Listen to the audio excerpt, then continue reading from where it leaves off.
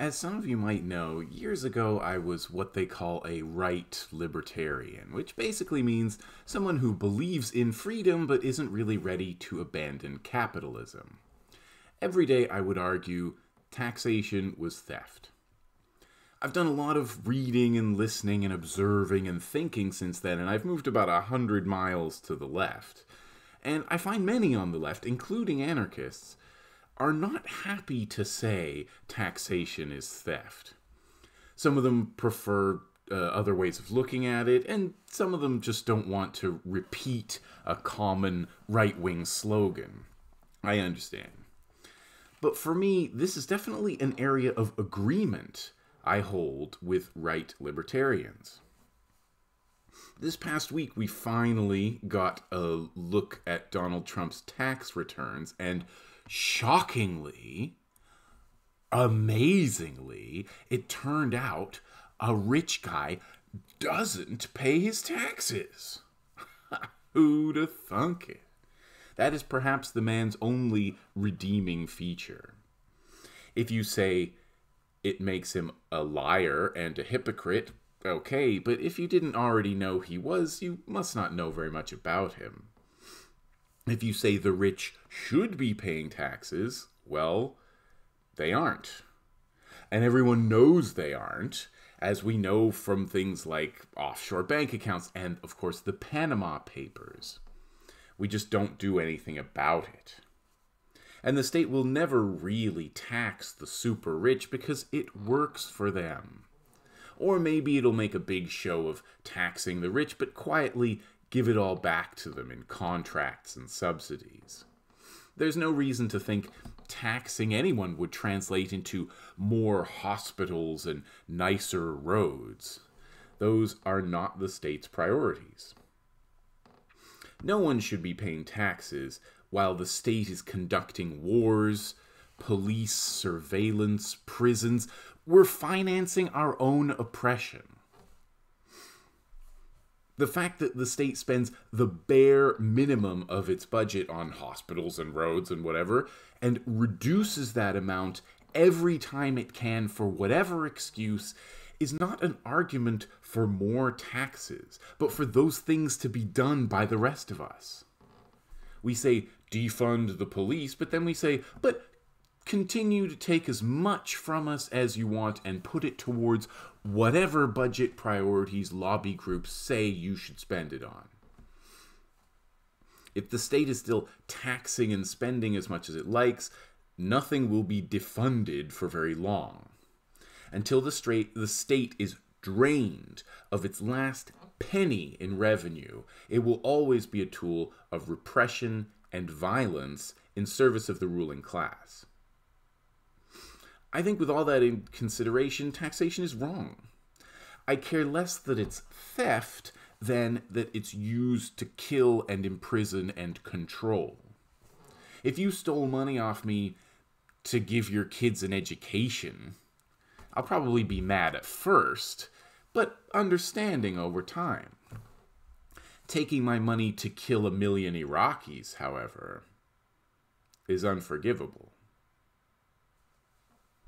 But I could still make the argument that it's theft, and for the purpose of this video, it's important that I do so.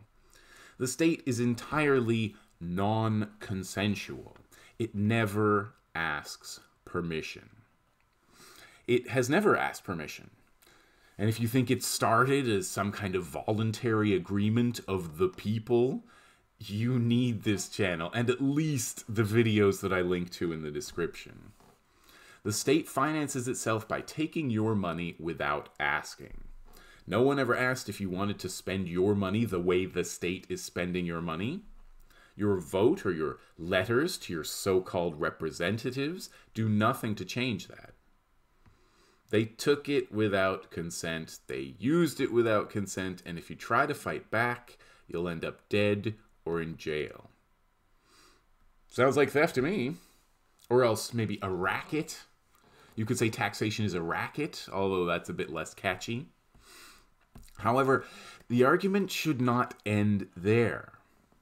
Is the state the only people taking from you? To answer that question, we need to know more about how libertarians understand the state. There are two common varieties of libertarian. The so-called anarcho-capitalist, like I used to be, the anti-state libertarian understanding of government is that it's basically illegitimate. That's where the taxation is theft meme comes from. Theft is wrong, therefore anything financed by theft is wrong.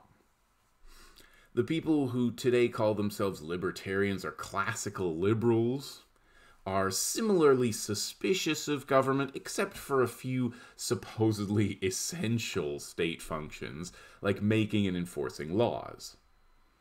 And borders. I wonder why so many of them are into borders. And it's strange to hear them say that taxation is theft when they're also admitting theft is good for the right purposes. Or to hear them, the same people writing #BigGovSucks, but also supporting Donald Trump and everything he does. But then, most of the same people also equate socialism with anything the government does, even in a capitalist system. So they're not the authorities on philosophy and economics that they claim to be.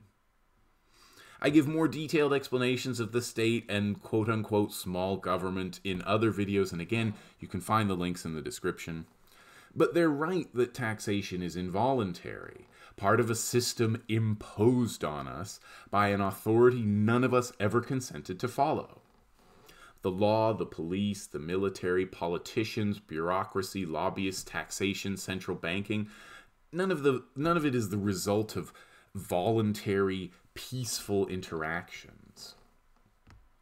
The state is somewhat autonomous, but in the end it mostly works for the capitalist class. So it helps to look at what it does as part of the bigger picture. When I started reading anarchists and other anti-capitalist theory, I started to realize that the system was much bigger than just the state. I also realized by the logic of consent, the whole system is illegitimate. If you don't know where libertarians get their ideas from, you'd think it's strange they only choose the state as needing to go. Capitalism, social hierarchy, property norms, borders, racism, restrictive religious and cultural practices, rigid gender and sexual norms. No one chose to be born into any of those systems either. For example, long before you were born, some people bought up all the best land. As a result, we now have to pay to live somewhere. We can't just get materials together and build our own houses or move into a dwelling that's not being used. Everywhere is already owned. It doesn't matter if it's being used. As a result, we are forced to buy a finished house or to rent. Most of us don't have enough money to buy a whole house, but all of us need to live somewhere. But it turns out even the apartments, the little boxes in the sky with a bed and a shower, they still cost us a third or even half of our paychecks. We didn't ask to be born into a system of rent, where we have to pay just to live somewhere, regardless of who actually built it, or who does the repairs, or how much anything costs. We just have to pay. That's not theft. They took the land already. They stole the land itself, claimed it as theirs, and said anyone who wants to live on it must pay. They did nothing to earn your rent money. It's no different from if I paid a guy a fee and then stood in front of your door with a gun saying you have to pay the toll if you want to get in. Hey, I paid that guy, so I collect the toll. Money has changed hands, so it's legitimate now. Now, you could counter-argue that the reason everything is owned and the reason we have to pay rent is still the state. And there's no doubt the state charges and raises rents through its policies. But these policies aren't just implemented by the state, but written by rich people who will benefit from them. Among other monopolies, the state has a monopoly on land. In theory, anyone could pay to build their own place, but in practice, most people can't. They just can't afford it. The state leases land to rich people. Rich people finance building projects, and you have to pay them to be allowed to live there. And it's not a question of where, because you have to pay to live in any kind of human container. You're not allowed to live off the land either, or live outside the system, off the grid, because if they can, they'll drag you back in and force you to pay. Rent is basically a housing tax. The state's monopoly on land has destroyed the commons. It used to be legal to live off the land, grow one's own food, hunt, make one's own stuff. It wasn't the so-called tragedy of the commons that did that. It was capitalism. Capitalism is not simply free exchange. That is a very uncommon definition of the word. Capitalism is a top-down system whose forces turn resources into commodities, production into corporations, and homes into rental property. I don't really know why we talk about natural rights or freedoms in such a system, because surely if we had any rights at all, they would include the right to opt out of a system of violence and theft. The root of our problem is the ownership of property. Well, the root of our rent problem, at least. Proudhon made the case that property is theft, which is probably the original taxation is theft, by the way. You can read his book, What is Property, if you want the full argument, but it's along the lines we've been talking about in this video so far. Again, I have to live somewhere, but if all the land is owned, and it was before I was even born, the owners will make me pay. I didn't ask them to put up apartment blocks. I didn't ask them to charge me money just to live there. I never consented to this system. The logic is the same as the argument that taxation is theft. They're costs imposed on you for being alive and having needs.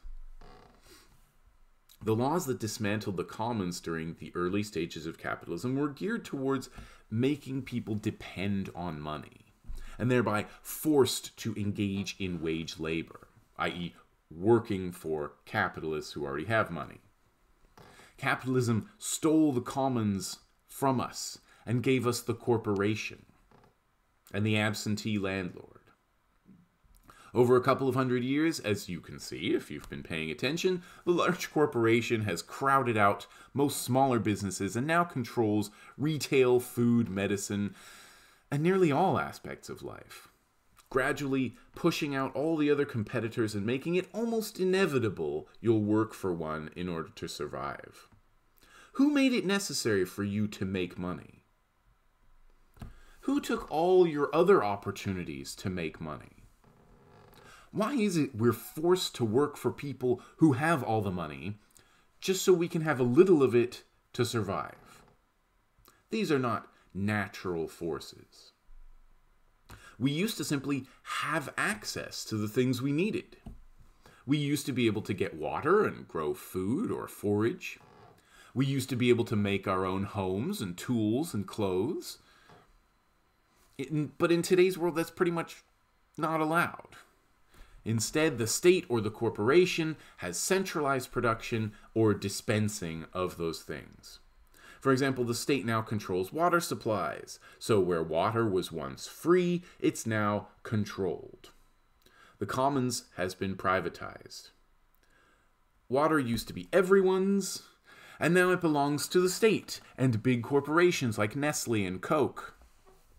That wouldn't be such a big deal if the state would always give us clean water to us or to anyone who needed it. But as we know from places like Flint, Michigan, that's not always the case. Do we have a right to water? Not anymore. The capitalist system depends on this privatization of the commons. So everything that was once simply part of nature's abundance is now locked away and only accessible if you have money. I'm not saying that, contrary to all the right-wing bullshit that you hear about people like me. I'm not saying people who can work shouldn't work. I'm saying that they shouldn't be forced to work for someone else in order to be allowed to have something that they would have been able to get for themselves if not for the systems we're all born into. See the difference? Neither am I saying we should not have our own possessions. Again, a very common straw man that we all have to use the same toothbrush or something. Of course, it's okay for people to have their own homes and gardens and phones. No communists are trying to take those things away. The problem is privately owning the means of production, the capital equipment used to make profit, because profit is theft too. Why is it considered legitimate for a few people to own all the corporations and all their resources, and the rest of us have to work for them? Did they work harder than we did?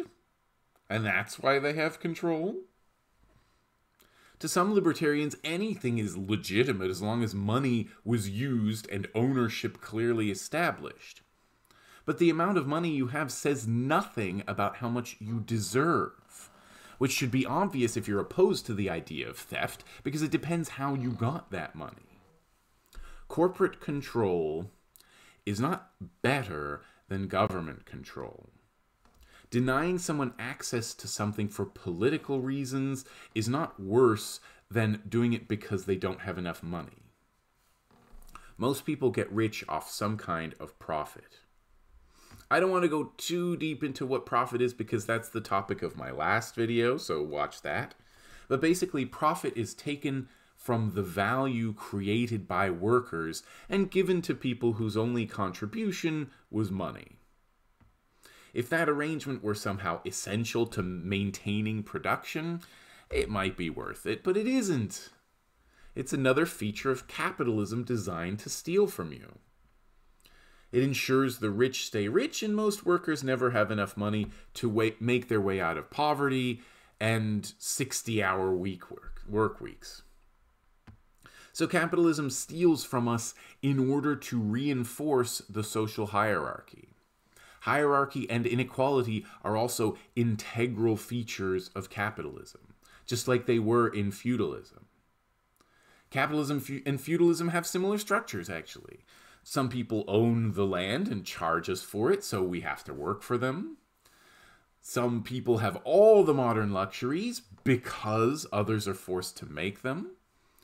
Some people have the ability to use any kind of violence and deception to maintain their power, and the rest of us just live under landlords.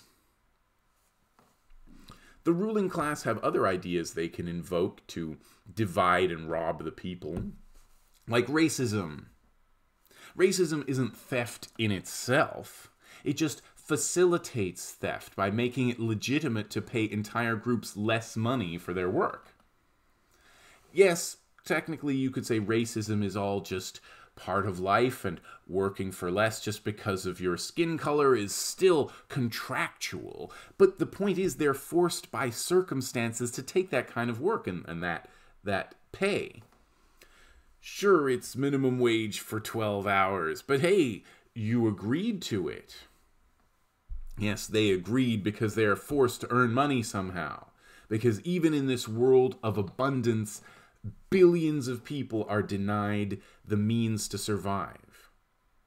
That's because any other avenues of survival besides working for someone else have been closed off.